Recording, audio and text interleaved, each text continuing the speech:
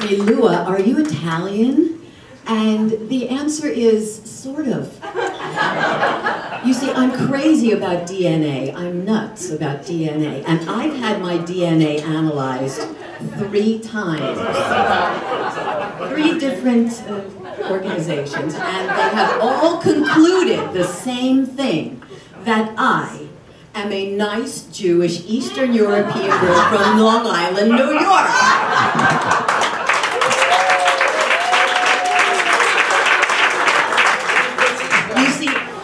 I grew up across the street from the Terracuso family.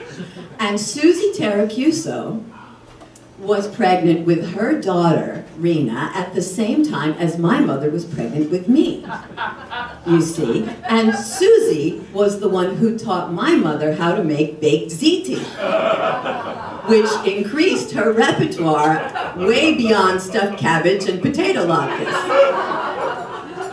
Now, I won't be saying what year that was, out of deference to Rena and, of course, myself.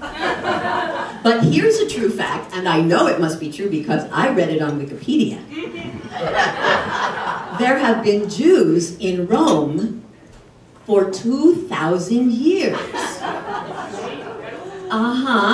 So, you know, intermarriage, blood, this is what I'm talking about. Nothing is pure. Where were we before we were in Eastern Europe? We're a wandering people. Right?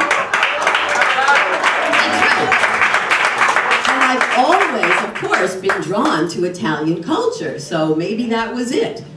Or else it was Susie Terracuso's meatballs.